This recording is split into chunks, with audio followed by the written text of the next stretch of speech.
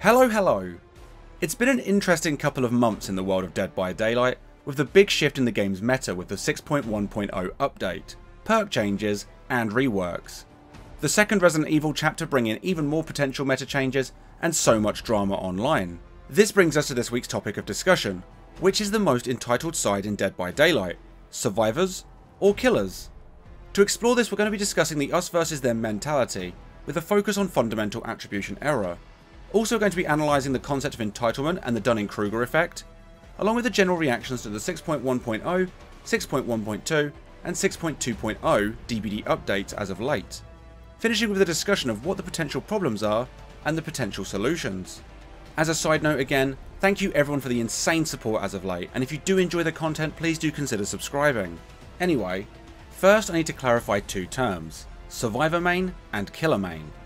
Survivor main often refers to a DBD player who predominantly plays the survivor role. They are characterised as not understanding what playing killer truly feels like, and thus cannot comprehend their perspectives. Likewise, killer mains refer to a DBD player who predominantly plays the killer role, and does not empathise with the survivor's perspectives, especially solo queue players. Okay, so with that, let's start with some psychology, shall we?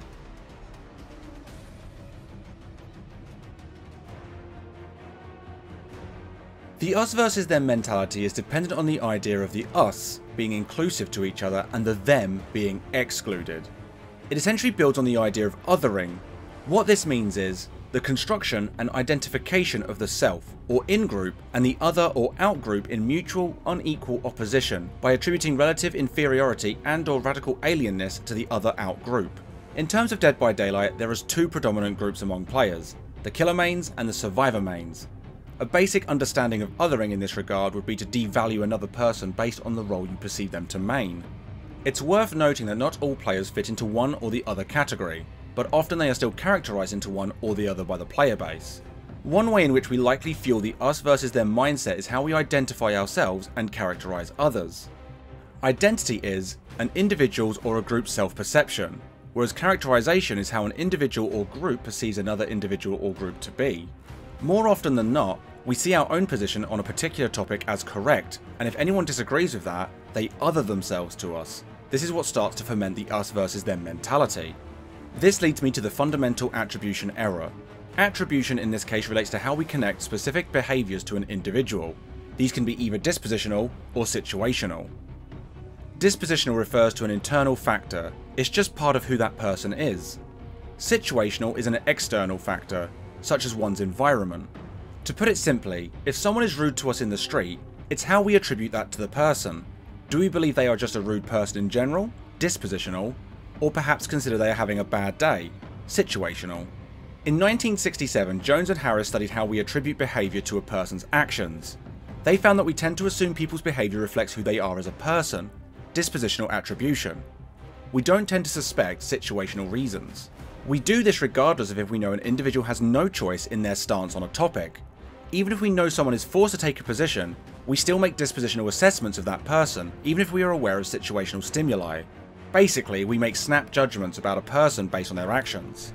In Dead by Daylight terms, if someone was to suggest that Pain Resonance and Dead Man Switch is a horribly boring combination for survivors to deal with, people are likely to label them as a survivor main. This immediately positions them as someone who does not understand the killer's position, and their arguments can be disregarded. Likewise, if a person suggests generator speed perks and add-ons should cap at a certain point, they might be marked as a killer main, who doesn't understand the struggle of playing survivor, and thusly will not appreciate their points of view either. Us versus them. But what fuels this? Why are people so keen to segregate themselves into two camps? It's something I mentioned in my last video very briefly, and it's why I wanted to discuss it in more detail now. But some content creators do fuel this behaviour. I'm not going to name names, you can likely think of many off the top of your head without my help, but I do want to suggest certain ways they might push their narratives and create this us versus them mentality, or at least strengthen it. Language is often strategically utilised to influence the attitudes and behaviours of one's audience. Benford and Snow discuss a variety of research which show how social movements identify the victims of a given injustice and amplify their victimisation. Both survivor and killer mains are very good at suggesting they are the weaker side in DBD, implying behaviour interactive ignore their issues altogether. Both are incredibly hard done by. We'll discuss this in a bit more detail later in the video, but my point here is previously we discussed how content creators have the potential to influence their audiences. I would suggest that by victimizing themselves, and in turn their communities, they push the us versus them mentality further, widening the divide between players. But how do they victimize themselves so heavily in a video game? Perhaps they're somewhat entitled.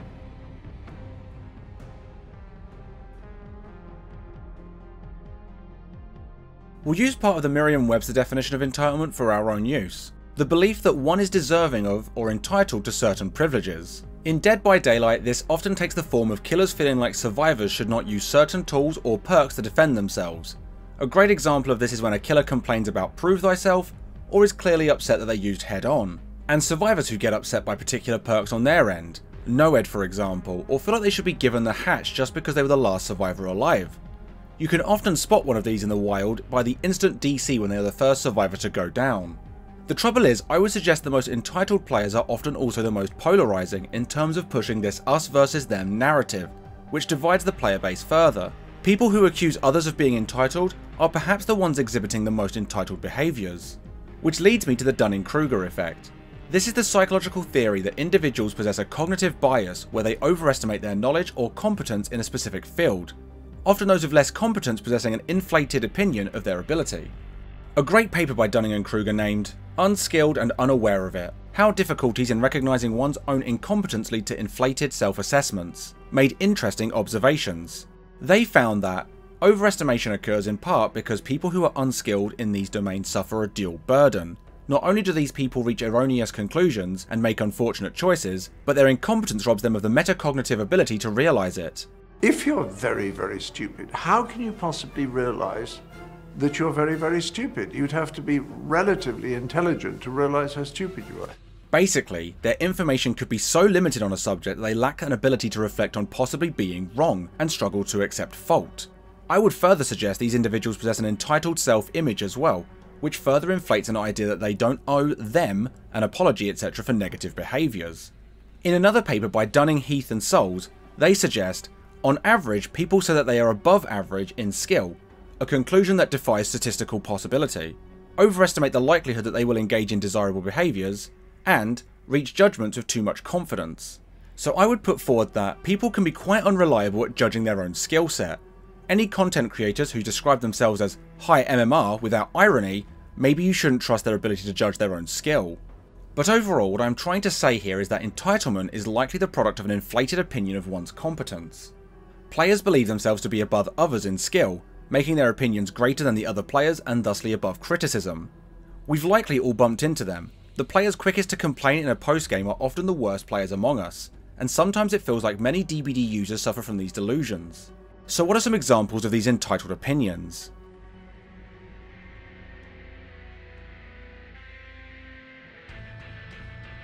We have discussed 6.1.0 in some detail recently. It was a big deal. It was the largest DBD meta shift in recent history and one of the most killer-sided updates of all time.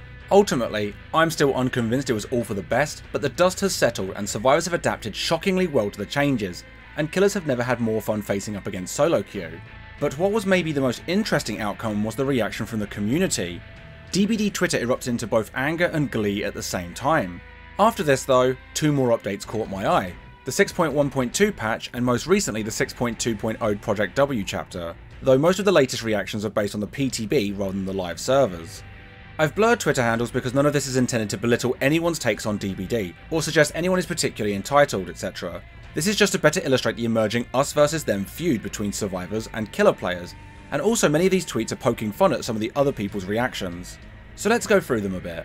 First, there was the 6.1.0 update. This led to a variety of big changes to the game, including a complete rework of Dead Hard, a decisive strike nerf, generator aggression perk somewhat adjusted, 10 seconds added to the solo generator repair time, 10% increase of killer actions, a buff to Bloodlust and a few other things here and there. It was undoubtedly a killer-sided update, and a bit of a disaster for solo queue survivor players. Since this update, camping and tunneling have seen an increase, at least in my experience, likely because this playstyle is more effective than ever before, especially when utilising generator slowdown perks. Strong killers like Blight and Nurse have gotten stronger, but M1 killers have seen a resurgence too, which is great. It's nice to see Ghostface, Clown and Demogorgon running around again. I for one have been having a lot of fun playing Pig again. But reactions, as you can see in the background, were sort of all over the place, from users and creators alike. Mostly polite, but some overreactions here and there. Look, there's me being a whiny baby about it all.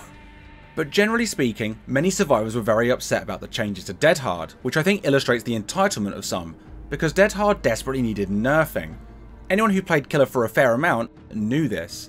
But likewise, Killer players sat in glee, sometimes suggesting survivors will just need to adapt, after they'd done nothing but complain update after update. Again, maybe suggesting a feeling of entitlement. Then came a small patch in 6.1.2, which the main takeaway was a fresh rework to Thanatophobia, and a return to Dead Man Switch and Scourge Hook Pain Resonance, a combo which was previously removed from the meta. Some killers were immediately displeased about Thanatophobia being adjusted, but took no issue with Dead Man Switch and Pain Resonance returning, a combo widely unpopular among heavy survivor players. What happened to just adapting? And finally, there is the most recent update. The dust is still settling for this, but during the PTB we could see many complain about the new killer being weak. Apparently it only takes one day to tell how bad a killer is. I remember people calling Blight weak too. Perks were already breaking the game before even being fully released, and just general overreactions. A rework to the widely unpopular RPD map which still wasn't good enough whilst it was still being tested. And of course people are still upset about Dead Hard. There is sometimes a sense that people rush to victimise their side in Dead by Daylight. Whenever new patch notes are released, people are always upset and then continue to complain about balance, when these changes are attempting to do just that. What I'm trying to say here is we're all capable of coming across a little entitled, myself included. Perhaps we're being too quick to reach judgments with too much confidence, without giving ample time to analyse the changes. But why is this such a problem?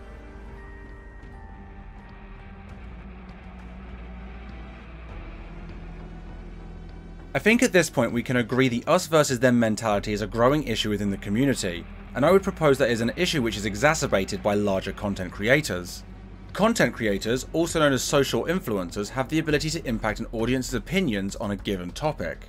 It stands to reason that when a social influencer propagates the idea that their side is a victim to the other side, they further this us versus them mentality, and often their rhetoric feels reminiscent to those fighting for a cause. This might be why so many rally behind one side or the other. Participation in social movements frequently involves enlargement of personal identity for participation, and offers fulfillment and realization of the self. I would suggest some creators treat the challenges they face as survivor or killer as equal to a social movement, and rally their audience in a way that further pushes the division between players, and this division leads to a strong sense of community, but also breeds hostility between opposing communities. In my last video, I suggested content creators have both a positive and negative impact on the DBD community. The most damaging idea, I thought, being that one is not responsible for another's enjoyment of the game, but I think having made this video, I was wrong. The growing disdain between players is a problem, and I honestly believe it is a community-driven issue rather than a game design one. And like it or not, portions of the community are influenced heavily by content creators. DBD is an asymmetrical game and will never truly be fair or balanced, but generally the game is actually pretty good in comparison to many others in the genre. But increasingly, people feel entitled to win and victimise themselves when they lose. Rather than discuss, individuals will ignore one's opinion based on the role they main, or sometimes even the specific survivor or killer they choose to play. I've even had some of my videos receive comments suggesting I'm a survivor or killer main to completely disregard the referenced arguments I bring up. So are there any potential solutions to this growing issue?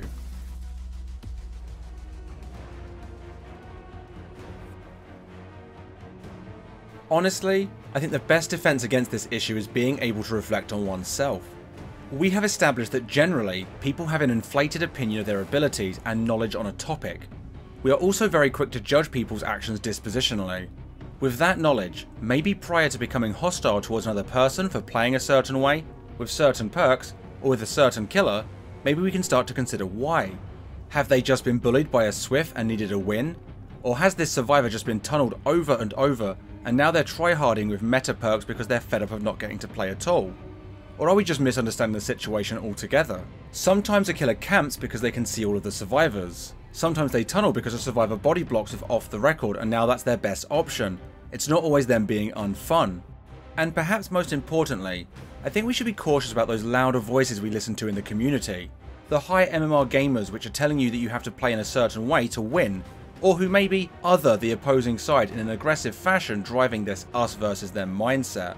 I think some social influencers in the DBD community should maybe police their own rhetoric a bit more, or perhaps it is up to the audience to be more critical of those voices when they are maybe being influenced in an unhealthy manner. I think it might be time to realise that we're the DBD community. Survivor or killer, we all love the same game. I see no benefit to dividing ourselves so needlessly. I have friends which prefer to play killer, and others that prefer to play survivor. It's not a big deal. Perhaps we all need to spend a little less time complaining about how the other side plays and be the change we want to see in the game. You're bored of getting tunneled and camped? Maybe try playing killer, and be the more fun killer you want to see in the game. Maybe you'll realise sometimes you have to camp and tunnel. Likewise, killer players who despise the way survivors play, walk a mile in their shoes. Get Eerie 1 in solo queue, see how long you last without using any meta perks. It feels like there's a lack of empathy among the player base these days, and honestly it's sad to see. So which side is more entitled? Both. Both are capable of victimising themselves and disregarding the opinions of others because they aren't on their team. I do want to say though, the DBD community is full of wonderful, positive players and creators as well, who push for unity rather than division. We maybe just have to start moving away from the particularly egregious voices and focus on enjoying the game for what it is. Anyway, thank you so much for watching. I hope you've enjoyed the video. If you have, please consider leaving a like, comment or subscribing. How do you feel about the community? Do you think the us versus them mindset is a growing issue? Either way, I appreciate your time and I hope you have an amazing rest of your day. I'll hopefully see you in the next one. See you later, mashed potato!